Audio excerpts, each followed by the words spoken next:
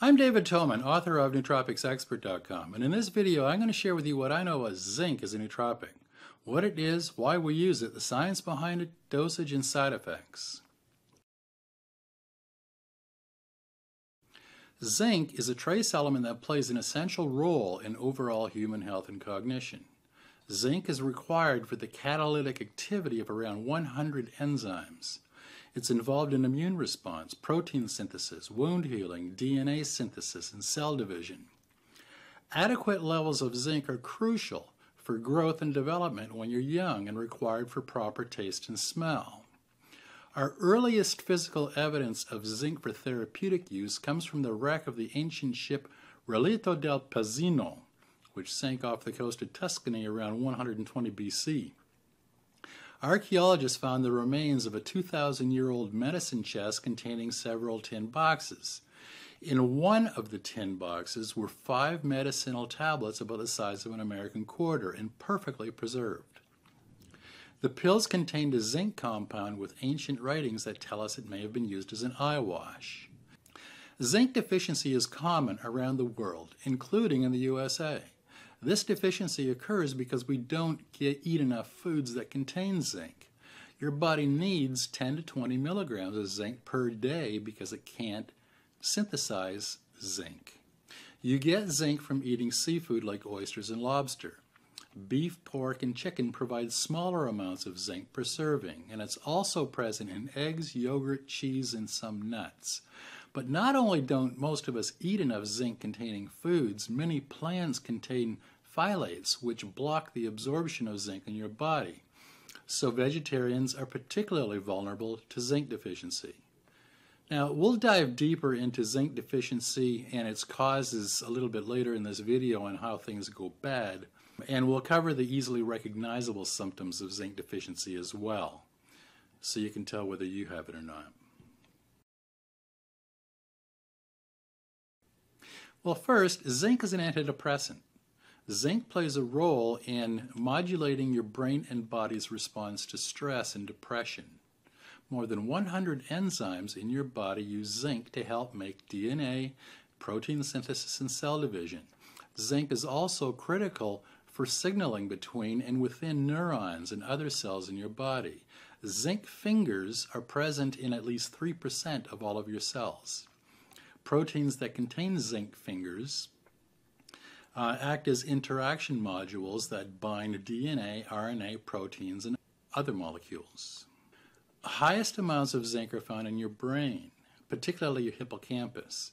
Zinc deficiency can lead to symptoms of depression, aggression, seizures, violence, ADHD, and problems with learning and memory. A study published in the American Journal of Psychiatry shows that malnourished children exhibit a striking increase in behavioral disorders and aggressive behavior. Kids with nutritional deficiency demonstrated a 41% increase in aggression at age 8.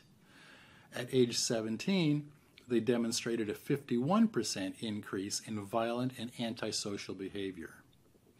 The malnourished kids weren't getting enough critical minerals like zinc and iron, or the B vitamins they needed to help develop healthy nervous systems. Levels of zinc have been found to be low in those suffering from depression. In fact, the more depressed someone is, the lower the zinc level. Several human studies have demonstrated that supplementing zinc with SSRIs help in the effectiveness of these antidepressant drugs. One double-blind, randomized trial with 44 patients with major depression were randomly assigned to receive zinc or a placebo.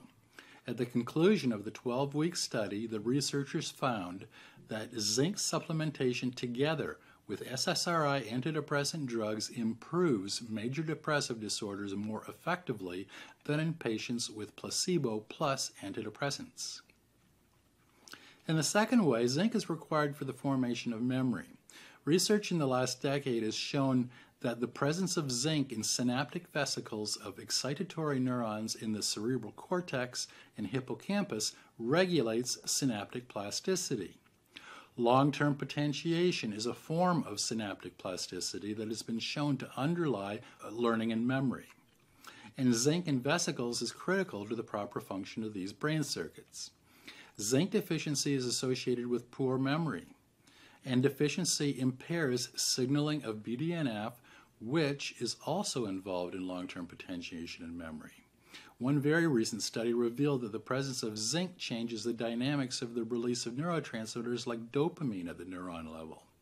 Zinc causes the cellular pore to close more slowly than usual, meaning the vesicle stays open longer and releases more of the neurotransmitter molecules. The researchers concluded our results finally provide a connection between zinc and the regulation of neurotransmitter release. This could be important for the formation and storage of memories. And read the reviews of neurohackers supplementing with zinc, and many report better energy and focus. Clinical research backs this up, but nearly always when correcting a zinc deficiency. One Italian study investigated whether zinc supplementation could help restore memory in stroke patients. 26 patients took 10 milligrams of zinc daily for 30 days. On day 30 of the trial, researchers found that zinc supplementation significantly assisted in neurological recovery in the stroke patients. An animal model suggests that zinc supplementation may increase resilience to traumatic brain injury for treating anxiety, depression, learning, and memory deficits caused by traumatic brain injury. In this trial, rats with injury to the frontal cortex were fed either a zinc supplement or a zinc supplemented diet. The rats were also given a zinc injection an hour after the injury. The research team found that zinc supplementation may be an effective treatment option for improving cognitive impairment and depression following traumatic brain injury. Zinc deficiency is a problem worldwide, including in countries like the United States, for several reasons. Our modern diet typically includes a lot of grains, which are usually processed. Packaged grains, products like cereals. Zinc is found in grains, but this type of zinc is bound to phthalates naturally found in these grains, which lock zinc absorption in your body. So zinc found in whole foods like grain and legumes are not a good source of this essential trace element. And the zinc you get from eating meat can also be blocked if your meal contains grains or legumes. Eating high carbohydrate foods, especially processed foods, in the USA and other Western countries are one of the reasons zinc deficiency is increasing. If you're vegan or vegetarian, you're particularly susceptible to zinc deficiency. If you have chronic digestive problems, leaky gut syndrome, or drink too much alcohol, you're in danger of zinc deficiency. Now, the zinc deficiency symptoms look for things like brain fog, craving for salty or sweet foods, eating disorders, chronic fatigue syndrome, hair loss, infertility and impotence, hypogonadism in males, hyperactivity like you find in ADHD, delayed wound healing, low immunity, poor concentration and memory. I've got more of these symptoms in the original transcript over on Nootropics Expert for this video. Check them out. Any of these problems can happen at any age, including in the developing child, and can be a result of not getting an adequate supply of zinc. Zinc plays a critical role in how well your brain and body function. Adequate levels of zinc will increase your immunity and help you fight colds.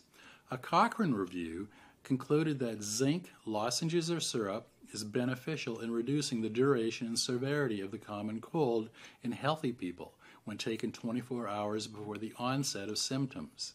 Zinc is a potent antioxidant and anti-inflammatory, which helps support healthy cell division in a healthy brain. Zinc balances hormones, which have a direct role in not only our sexual health, but in controlling anxiety, stress, mood, and sleep. Healthy zinc levels help lower inflammation and oxidative stress. The endothelium, or thin layer of cells that line blood vessels, rely on adequate zinc levels, supporting a strong blood-brain barrier and cerebral blood flow. Zinc is involved in protein synthesis, which is required for your body to use amino acids from food, needed for neurotransmitter synthesis and providing the energy needed for mitochondria in every one of your brain cells. Healthy energy levels and avoidance of chronic fatigue rely on adequate zinc levels. Low zinc levels are a biomarker for depression, and under conditions of chronic stress, you tend to get rid of zinc through sweat, urine, or your saliva.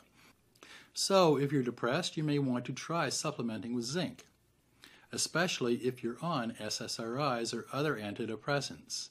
Research has found antidepressants and anti-anxiety meds work better when stacked with a zinc supplement.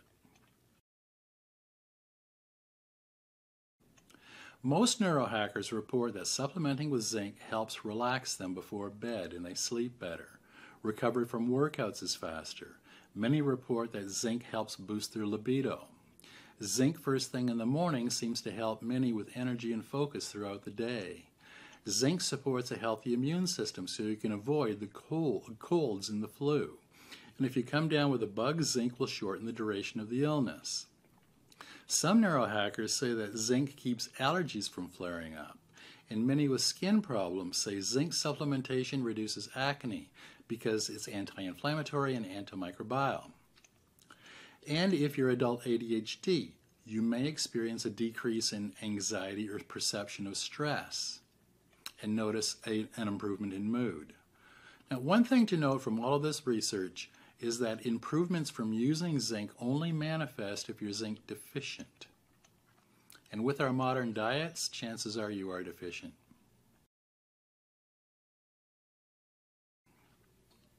We've got plenty more research on how zinc helps the brain in the main transcript for this video over on Nootropics Expert. I've got one study on zinc's role in anxiety and depression.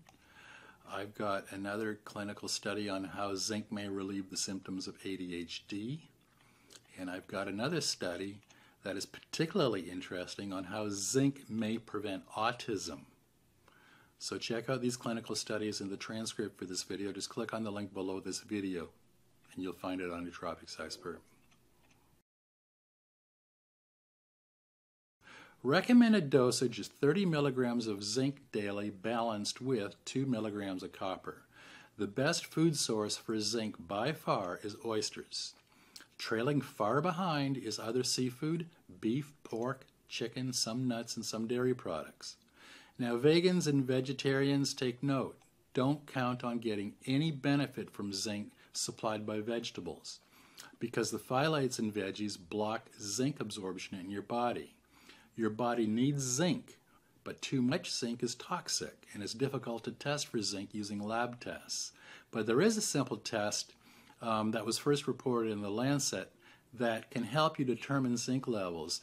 The Premier Research Labs sells a liquid zinc assay that is available from most local and online vitamin shops. You taste a teaspoon of zinc assay, and depending on how the liquid tastes, you can assess what your levels are according to their guide.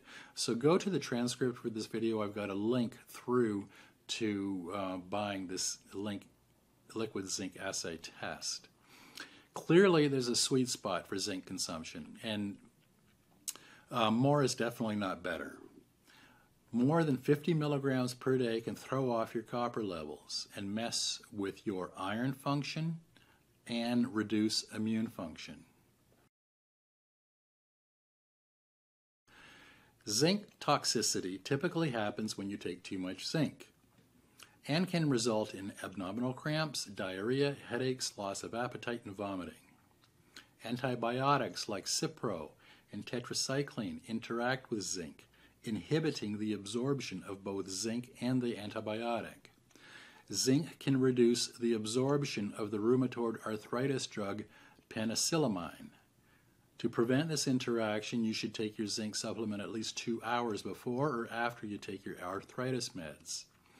And some diuretics can increase urinary excretion of zinc by as much as 60%.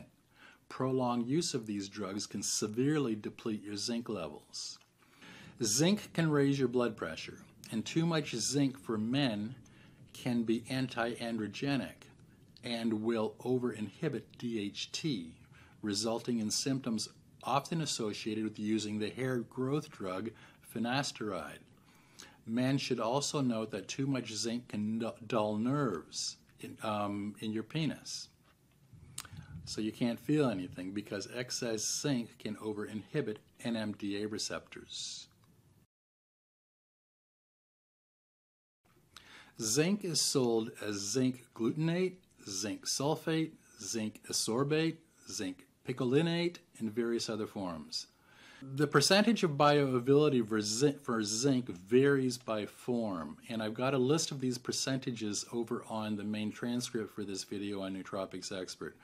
For example, zinc ascorbate is only 15%, zinc carbonate 52%, zinc picolinate, which is a popular one in zinc supplements, only 20% absorption. So if you're using something like zinc picolinate, 50 milligram tablet, your body may only get about 20% of that zinc for use by your cells. The ratio of copper and zinc in your body is more important than the amount of each. So my Nootropics Expert recommendation for zinc is 30 milligrams a day. And that's my report on zinc. If you want to see links to the studies I talked about, go to nootropicsexpert.com and search for zinc. Or click on the link below this video. There you'll find a full transcript of this video, and you'll find dozens of articles on all the well-known nootropics over on Nootropics Expert. If you have any questions or you want to share your experience using zinc, use the comments section at the bottom of the post on Nootropics Expert. I respond to comments and questions at Nootropics Expert usually the same day. And if you want to see more videos on all the best nootropics used today, subscribe to this channel before you go. I'll be putting up new videos on nootropics and optimizing your brain every week. I'm David Toman, author of Nootropics Expert.